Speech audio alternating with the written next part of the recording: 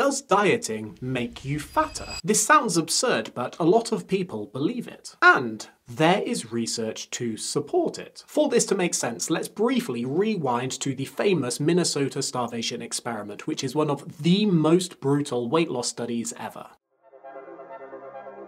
During the war, willing participants volunteered to test the effects of semi-starvation and subsequent refeeding. The male volunteers were put on a diet that reflected severe famine, and they had their calorie intake cut in half. They lost around a quarter of their body weight, and they became so lean that they noticed severe side effects. Loss of libido, hair loss, dizziness, extreme tiredness, and they became so cold that they requested extra blankets even in summer. They became obsessed with food, sometimes just holding it in their mouths so they could savour the flavour. This severe preoccupation with food is sometimes seen in bodybuilders and physique athletes who have to diet to dick skin levels of body fat for a contest. Interestingly, when the diet finished and they were allowed to start eating more food, many of the participants found this harder because, although they were eating more food, their appetite was still through the roof and it showed no signs of slowing down. As a popular example of this, Stephanie Buttermore conducted a social media famous all-in experiment where she had to regain weight to let her appetite signals return to normal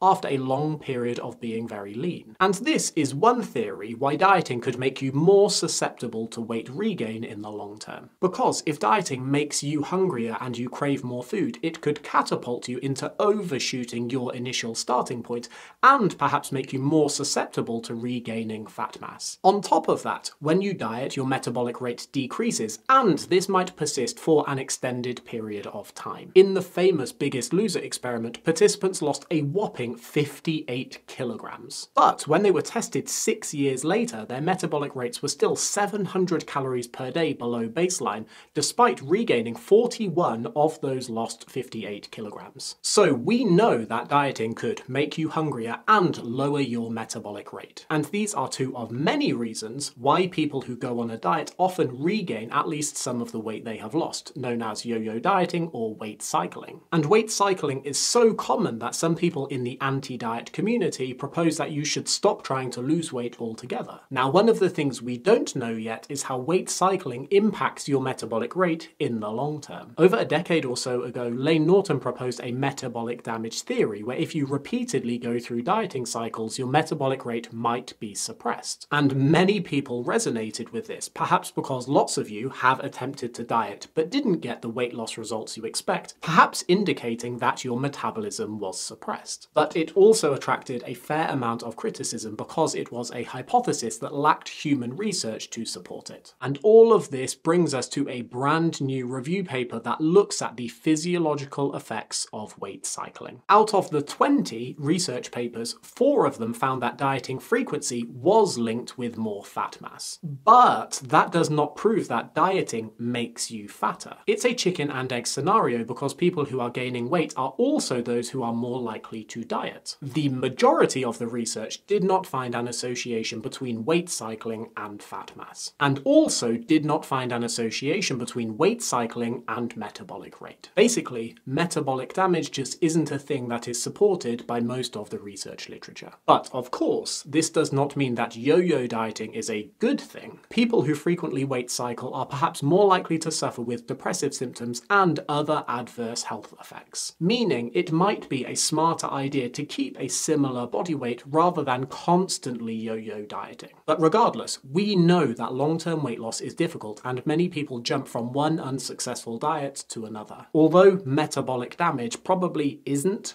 a thing, it is still very important for our industry to shift away from short-term diets towards healthy, sustainable, long-term behaviors.